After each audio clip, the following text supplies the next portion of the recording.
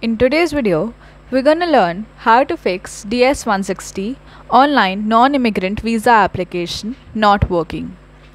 If you're experiencing issues with DS-160, this video is for you. Let us first discuss the reasons why DS-160 is not working. Reason number 1. There could be server issues. The website's server may be experiencing technical problems, maintenance, or high traffic, resulting in temporary unavailability. There could be DNS issues.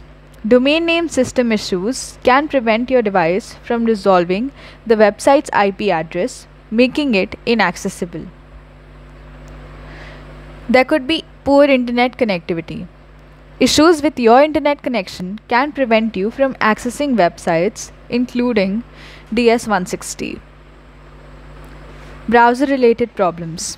Browser cache, cookies, or extensions can sometimes interfere with the website's functionality, causing loading issues or errors. If you're experiencing these issues with DS-160 website, there could be several reasons why it is not working. So here are some common reasons and potential fixes. Number 1. Website maintenance. The DS-160 website might be undergoing scheduled maintenance or updates. In this case, it's okay. Website maintenance. The DS-160 website might be undergoing scheduled maintenance or updates. In this case, you will need to wait until maintenance is completed and the website is back online. Check back later to see if the issue persists. Internet connectivity. Check your internet connection to ensure that you have a stable and working internet connection. Click on the Start button. Click on Settings. In the left menu, you can find Network and Internet. Here you can check your Wi-Fi connection if it's on, or you can check your Ethernet and find the details here.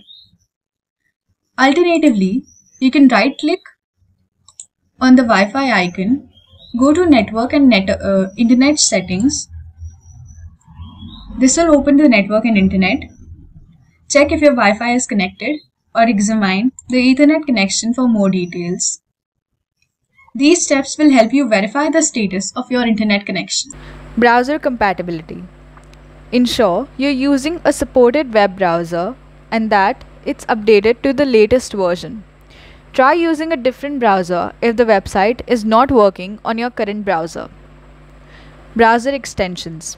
Some browser extensions or add-ons can interfere with the functionality of websites. Temporarily disable any extensions and try accessing the DS-160 website again. Firewall or security settings. Check your firewall and security settings to ensure that you're not blocking access to DS-160 website. Temporarily disable these settings and try accessing the site again. Regional restrictions. The DS-160 website may be restricted in certain regions or countries. If you're accessing the website from a country with restrictions, consider using a VPN to access it from a different location. Contact support. If none of the above options work, then it is best to contact the support. Consider reaching out to the US Embassy or consulate in your country for assistance.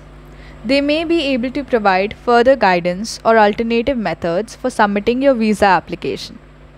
Keep in mind that DS-160 website is managed by US Department of State and technical issues can occur.